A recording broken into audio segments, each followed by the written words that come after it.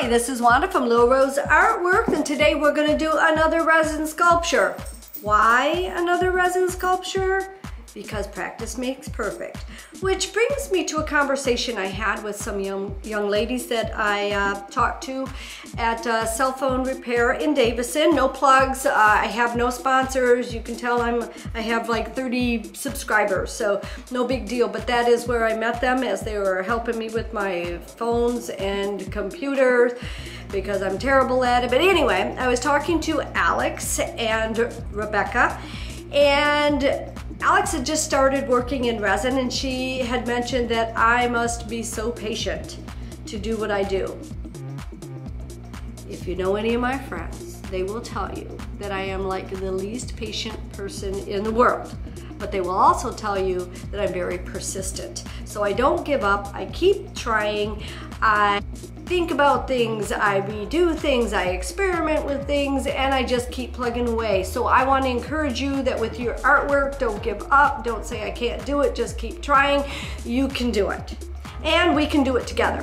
But today, we're doing this. We're doing this resin sculpture. So let's head on down to the basement and get to it.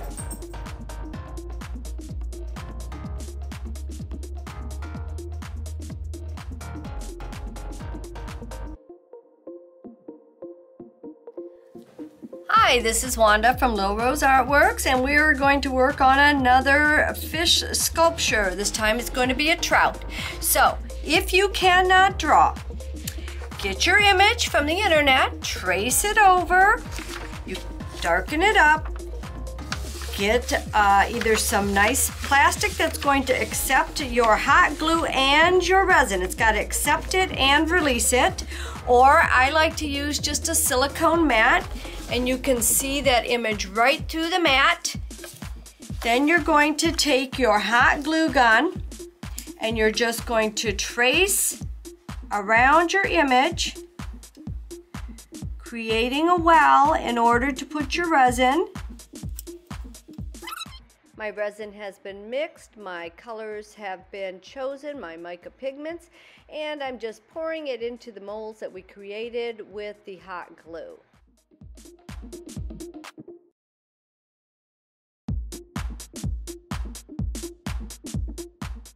I am mixing wet resin on top of wet resin, doing my shading, doing my blending. Right. It's been overnight and our fish have set up. So I am going to take those off of the board or off of the silicone mat. I see we have a little bit of overspill right here. These are still pretty flexible. So we're going to trim the overspill.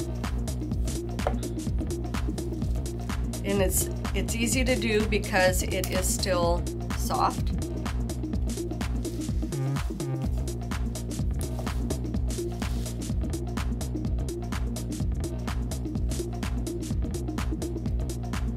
Just trimming along the glue edge.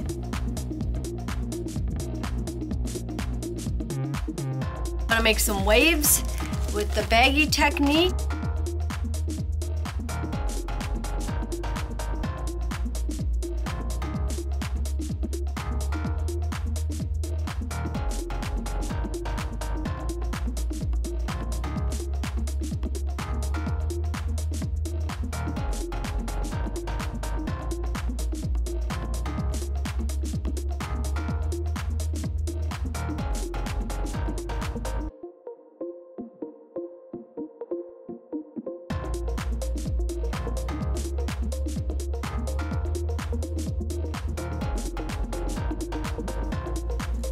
I have my wood piece all set. I have my fish that I'm going to attach here and attach here. And then I'm going to put some splashes up behind my fish. Splashes up around here. Alright, so I'm going to set my fish in this type of a position. And it will be attached here, here. It'll start out with hot glue, and then it will be resined in. But this will be my touch point. I'll be able to move his tail and give him a little bit of motion by by attaching back here and tipping the tail back and keeping that fairly straight. So I'm going to do that right now. I have my super glue, I have my Instaset, which is an accelerator for CVA glue. I have my tail that's going to come around here. Give it a little bit of movement, a little bit of curve. Again, not our final adhesion points. I am going to tip our fish back, so I'm going to end up using a little bit of tape or something to have them curve. I like it. Yeah, I want him to tip a little bit. So I want my fish to kind of tip like this. So I'll use some tape and pull it back because these are not set yet. So I'm going to take my fish, pull him back a little bit, giving him a little bit of a curve. And then once he's fully set and cured, you'll have an interesting shape. Now, I think I'm going to go ahead and work on some of the splash. So let me turn that so you can see. It's hard to work backwards, but I'm going to start putting in some splashes.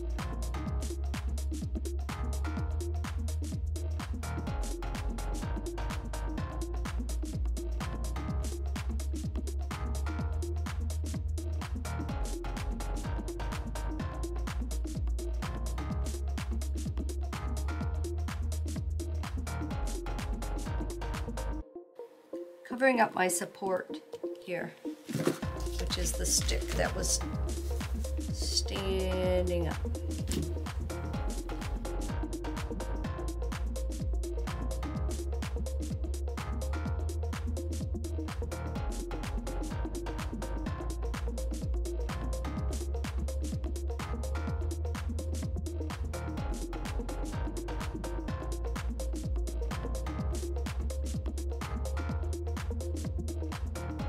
Alright, so this guy's just about done.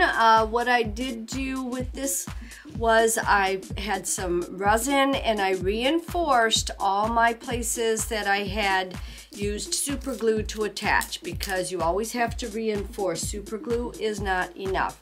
I also painted the back side of my fish with resin to make it shiny as it was matte. So what I have decided, because there is an unnatural cut here, looks like somebody took a saw to it or whatever, I don't like that. So what I'm going to do is I'm going to put some greenery here, and I'm also going to put some around the base. I'm using E6000 adhesive glue to hold my my greenery onto my base.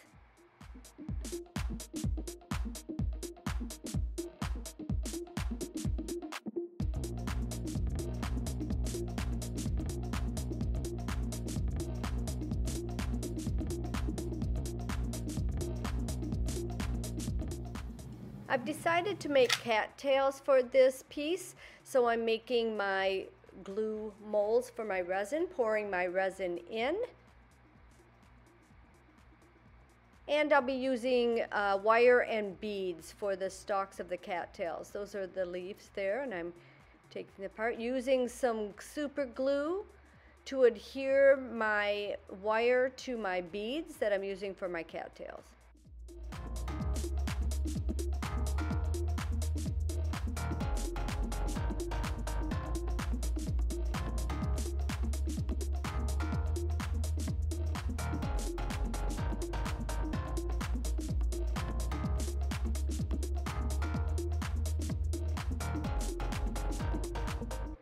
And here I am affixing my cattails to my base.